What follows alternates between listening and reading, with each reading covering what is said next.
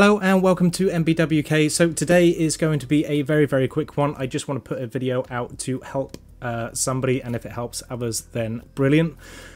Basically, if you don't get on with the Xtool creative space and you prefer to design in a different program like Lightburn, I'm just going to go through how to design something quickly in Lightburn or open a file in Lightburn and export it as an SVG so you can open it in Xtool creative space.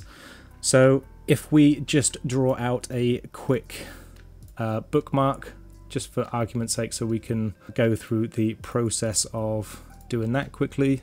I'm just going to take the corners off like I did in my last video. Going to drag out a circle and center that. Bring that down. Offset this shape.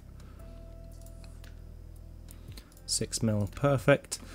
And then you can create a pattern inside that. So if you like designing in Lightburn and you want to transfer this file across to the creative space because Lightburn won't work with your Xtool machine, for instance, I'm just going to open a file quick. Rectangular, open, nope. So say you've designed all these bookmarks and you want to get this across to the Xtool creative space. If you were to go to File and Save As, it will save it as a LBRN2 file. So that's the file format that it'll save it as.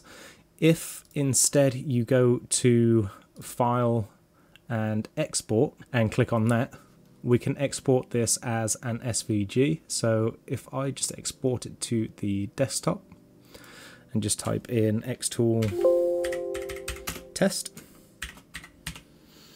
here you can see that save file type is set to Illustrator files, so that's an AI file. If you click on it, you'll get a drop down menu and you can see here SVG file format is available, and just go to save. And if we minimize out of this, Xtool test, because I missed the T off of it, is now here on my desktop. So if we go across to Xtool creative space, then click on new project. If we go across to the top left hand corner here, we can see image. If we were to try and open the LBRN2 file format, you'll see that this isn't a compatible file with Xtool creative space.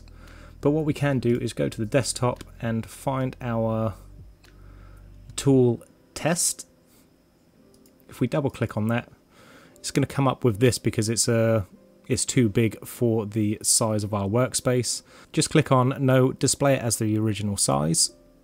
And as you can see here, it's brought the files into creative space.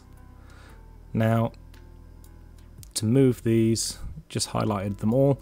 You can't actually select this individually, it's actually come across as one complete SVG file.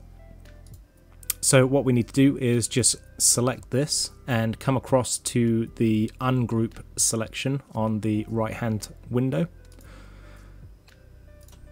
And then we are able to select individual components.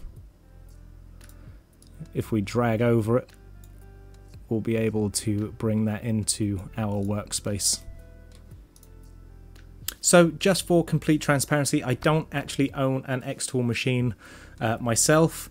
So if you do own a Xtool machine and this does work for you, please let me know in the comment section. And then that way I can just confirm whether or not this works properly or not.